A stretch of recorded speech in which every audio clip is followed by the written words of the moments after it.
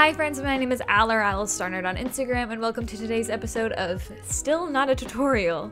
Today I'm going to walk you through my gouache process. It's probably going to be vague and really non-specific, but the truth is I have no idea what I'm doing and this is all just guesswork, so let's get into it. For gouache, and in this video, I generally use the Himi Jelly Gouache, but for things that need to be more professional, higher quality, etc., I use Holbein Gouache. I also always have like a tube of white gouache on hand because you can never have enough white. Seriously, I go through that so quick. When working with the jelly gouache, I use a palette knife to scoop out the paint so I'm not contaminating the pots. For brushes, I tend to use a medium and small square brush, a small round brush, and then a really small detail brush. And finally, I use Canson watercolor paper, which I use for literally everything. I pretty much always tape off the borders of paper when working with gouache. I love the nice clean lines with the look of gouache. Obviously, I use washi tape for that. For the sketch, I use my regular erasable red pencil.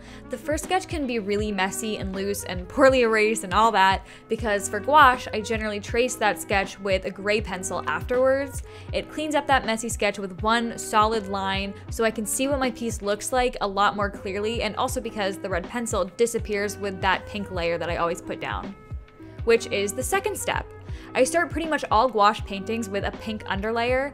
I do this for a couple reasons. First of all, it's just fun. It also helps get rid of that blank canvas anxiety, like that fear and pressure when you start a piece and you realize like, oh my god, I have to cover like all of this.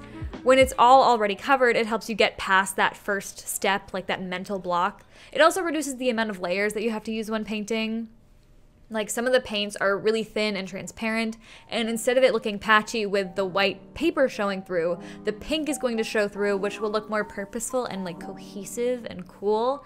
It also means you can overall just be lazier and sloppier and work faster, because if the pink shows through, again, like it looks purposeful and cool instead of like, oh, you didn't finish the painting. Do you know what I mean? Like sometimes I'll literally just like not paint certain areas, but it's like purposeful and it's an artistic choice. AKA I'm lazy. So after that pink layer dries, I generally go straight into the focal point of the painting, or like the faces. They're usually the same. I used to do multiple layers and like passes at rendering and stuff when doing gouache, but because of this pink layer and just with experience and practice, I'm able to just go straight into the actual rendering and painting most of the time. For the guy on the left, I did do a base layer of his face and then came back to render it later, but that was just because the base color I started with was awful and ugly and I wanted to like let it fully dry and then come back to it. But yeah, like the pink layer genuinely like makes the process go by so much faster. Oh, and if you're wondering why it's pink, it's just I like the look of hot pink. It generally goes with everything, especially when you do skin tones. It looks cool. I don't care what color you use. If you want to do that, use whatever color you want, but I like hot pink. So I basically just off the bat go into the focal point of the painting, intending to fully render it. That usually means mixing a medium skin tone and putting that all over where the skin shows or wherever that tone is relevant. If there's, you know, dark shadow on one side of the face, then I'm not going to put mid-tone there if it's not even needed, but you get what I mean. I tend to go more simple and stylized when doing gouache. Not that it's less realistic, but colors tend to be like more blocky and vivid. So I start with this mid-tone wherever it's relevant, and while the paint is still wet, I add new tones to that mixture to create the highlights and shadows. That original mixture of skin tone is just constantly added to create any new tones I need for the same area, unless it's a color that I need consistently. So for example, like I usually have a mixed black somewhere on the palette that I try not to contaminate. But the skin tone is constantly being changed and mixed into until the skin is fully painted. I try to see the shapes that the shadows and highlights make and paint them as those shapes and lines. Blending gouache, even when it's wet, is really hard and it tends to dry very clearly unblended no matter how blended it looks when wet. So instead, I try to block in those shapes and use very similar colors to subtly make a gradient between them where it's too stark of a contrast. I think the lines and obvious differences between values on the faces creates a really nice authentic and classic vibe. Kind of reminds me of like Norman Rockwell. I really like the look. Plus, trying to make smooth gradients and blending in gouache is so difficult, it's just not worth it. And that technique is basically it's the key to my gouache process, honestly. It's how pretty much everything gets done. Start with a general base of the mid-tone or the most abundant color of that area, and while it's still wet, work on adding any other value on top of that base. And then any dramatically different tones or any detail can be added later once that's dry. That's literally it, actually. That's pretty much my entire gouache process. we could end the video now and that would be, you would have all the information that you need. But yeah, break stuff down into simple shapes and a few basic values, mid-tone, 1 or 2 darks and a highlight, and boom, you're done. You got it. You're good. And keep it all to really basic shapes. It's okay if it's messy. You know, no big deal. Like, add those nice little details on top to mask how messy it is, which is always my go-to, like, trick, but it's pretty basic.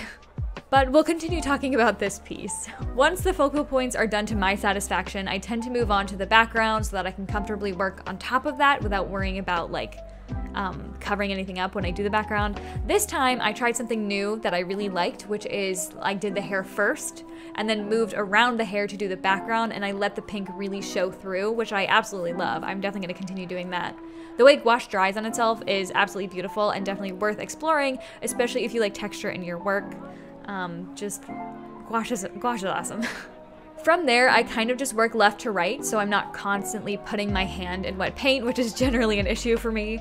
And since I'm already happy with the focal point of the piece, because I moved on from it, I'm really not too worried about making the rest of the painting particularly good, because if it's too detailed and well done, it'll be distracting. In this piece, you can see the foot of the guy on the left it's literally like, it's not even done. There's not even a foot there. Like, if you look at it, there's no foot.